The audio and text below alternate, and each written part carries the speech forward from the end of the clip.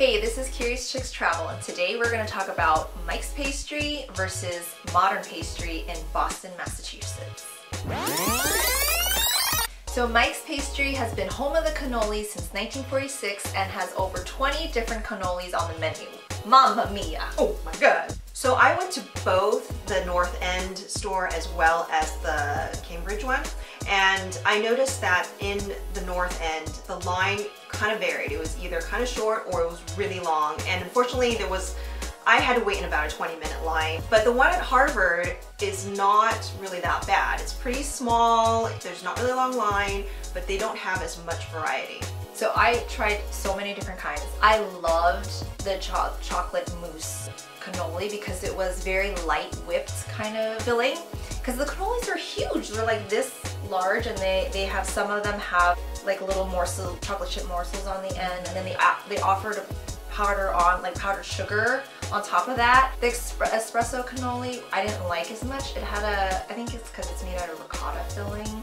It felt like grainy inside, and I didn't like that one at all. I took like 2 bites and I was done.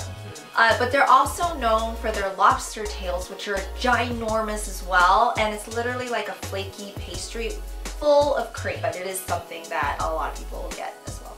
So I tried the amaretto cannoli, and that one had like an amaretto ricotta filling, and then it was drizzled with chocolate on top, and then on the end caps were slices of almonds. And I thought that was really good. I really enjoyed it. It's just super huge though. I also tried the Boston cream pie at the Cambridge one.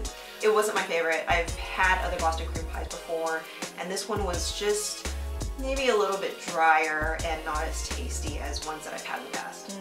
So basically across the street from Mike's Pastries is a place called Modern Pastry, and it opened around the same time as Mike's. It felt more like an upscale kind of place in terms of the quality of their desserts. They use a lot of old world methods to make all of the candies and the cookies and the cakes that they offer there.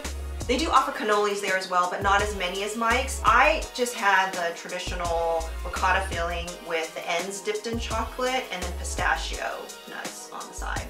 I really enjoyed that one as well. It's definitely a lot smaller. The shell is thicker than I'd say the one at Mike's, so it's maybe a little bit harder to bite or take a bite into. They had a lot of different items. They were all decorated really nicely. You could tell that there was a lot more attention to detail in terms of how they prepare their pastries. So between the two, I have to say that I don't prefer one more than the other. And if you really love cannolis, then Mike's might be better for you. But Modern Pastry has also very good cannolis as well. If you don't want like huge portions of desserts, then a little nice bite size is all you need. Then Modern is great as well. So if you like this video, give us a thumbs up, subscribe to our channel, and follow us on Instagram at Curious Chics Travel.